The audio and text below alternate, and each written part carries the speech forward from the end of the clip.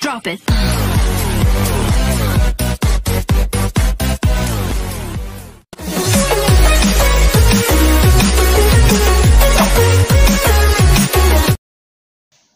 Bismillahirrahmanirrahim. Assalamualaikum warahmatullahi wabarakatuh.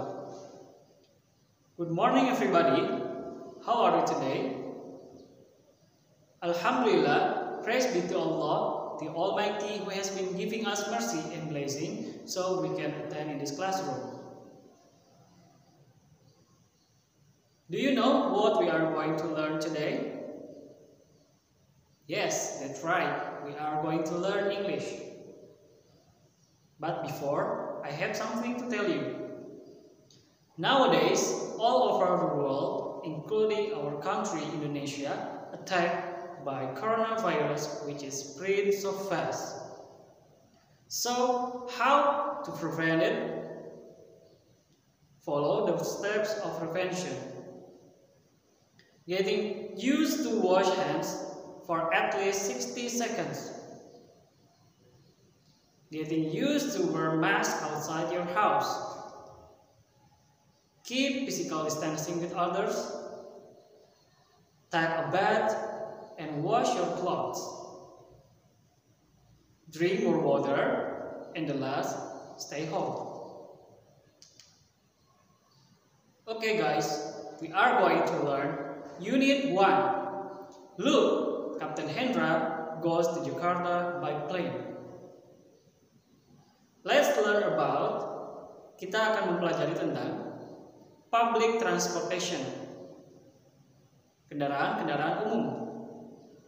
Kemudian, how often, seberapa sering, frequency, sering atau tidaknya, short form, sajak-sajak pendek. Kemudian, how do we go to, dengan apa kita pergi? Adverb from adjective like, kata keterangan sifat. Kemudian giving and follow instruction, memberi dan mengikuti instruksi atau perintah. Baik anak-anak, kita lanjut ke halaman kedua. Task 1. Listen and repeat after your teacher. Ikuti, dengarkan dan ikuti apa yang Bapak ucapkan. Yang pertama, a car. A car. Say it together, a car. Okay, good. Next, a bus. A bus. Say it together, a bus. Okay, the next, airplane. Airplane. Say it together, airplane. Okay, the next, a train. A train. Say it together, a train. A train. The next, a motorcycle. A motorcycle. Say it together, a motorcycle. A motorcycle. The next, a bicycle. A bicycle. Say it together, a bicycle. The next, yang selanjutnya, a ship. A ship. Say it together, a ship. A ship. Okay, good. The next, a pedicab. A pedicab. Say it together, a pedicab. Baik anak-anak, kita lanjut ke halaman ketiga. Task 2. Listen to your teacher and tick the correct boxes.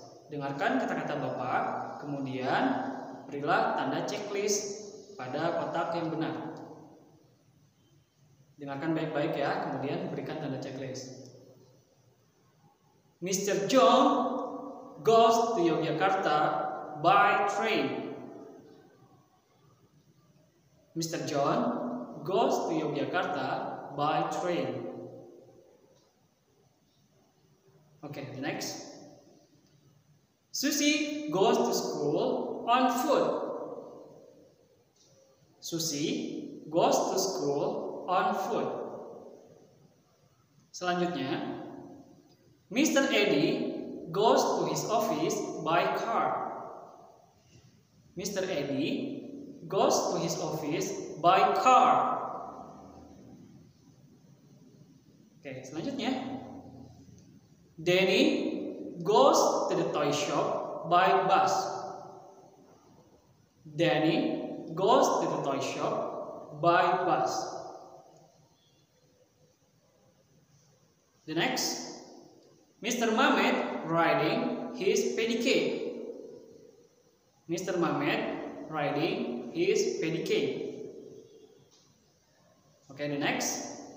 Captain Hendra goes to Malaysia by plane. Captain Hendra goes to Malaysia by plane. The last. Ratna goes to the park by bicycle.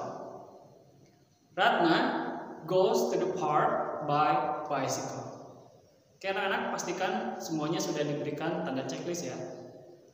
Baik, selanjutnya masih di halaman ketiga, task 3. Listen to your teacher and then complete the sentence.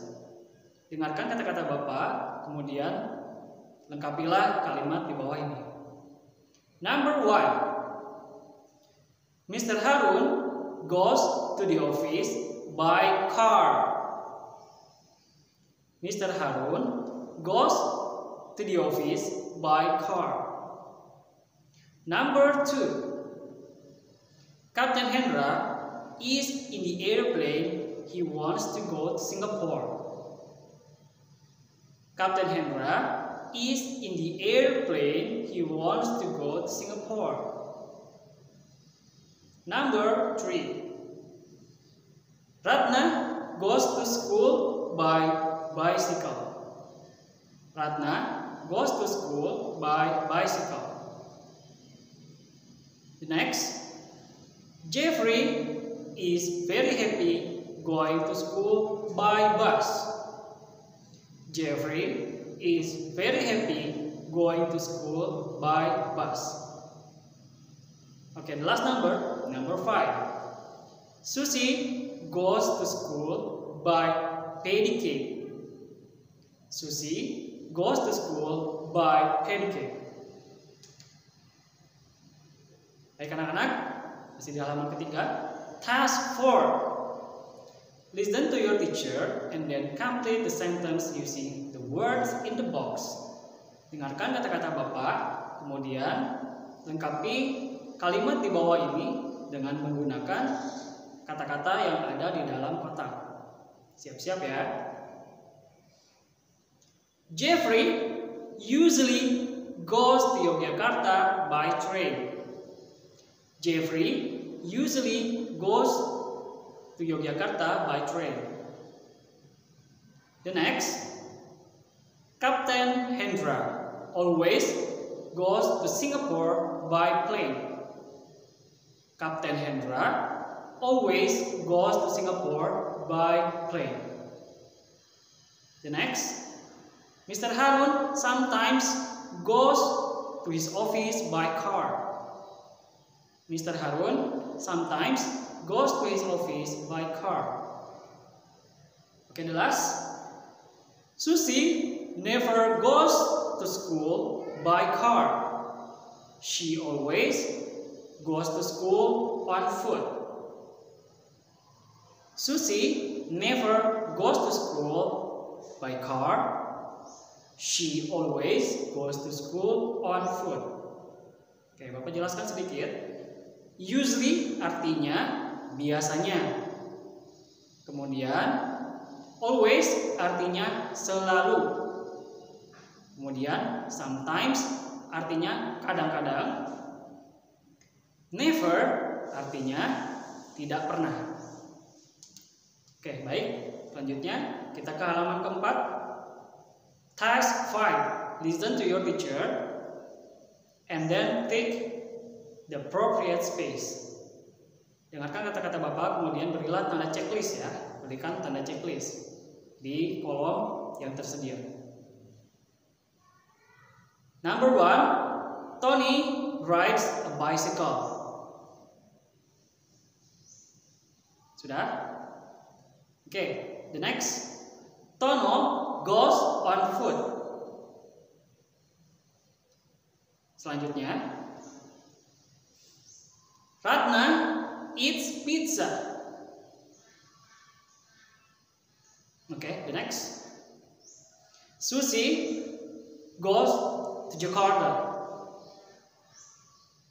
Okay, the last. Sri sings English song. Sudah? Oke, kita lanjutkan. Task 6. Practice the dialogues below. How often do you eat rice for breakfast, Susi? I usually eat rice for my breakfast, but sometimes I have bread for my breakfast. I always eat rice. I don't like bread for my breakfast. Oke, boleh dibagi ya. Kalian jadi Susan dan Bapak jadi Susi.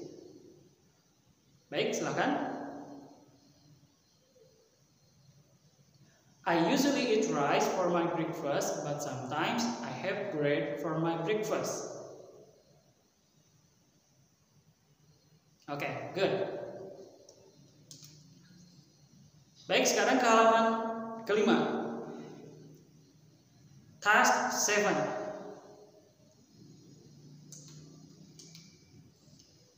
I have a long body. I can carry many passengers. I run on the railway. I am a... Okay. I have a long body. I can carry many passengers. I run on the railway. I am a... Silakan dijawab ya, diisi di kotak yang kosong. Number 2, I can fly fast. It takes 1 hour from Yogyakarta to Jakarta. I can carry many passengers. I am an... Silakan diisi di kotak yang kosong. I have 2 wheels. You have to paddle me. I have no machine. The children usually like me very much.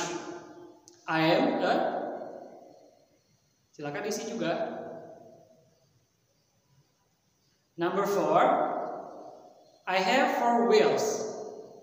I have machine. I can run fast. You should have driver license to drive me. I am smaller than a bus. I am a... Nah, silakan diisi juga. The last number, number 5. I have 3 wheels. I have no machine. I can carry only 2 people. I am a... Sudah diisi semuanya? Baik. Okay kids, I think enough for today learning. So, don't forget to study hard at home. Thanks for attention. See you next time. Assalamualaikum warahmatullahi wabarakatuh.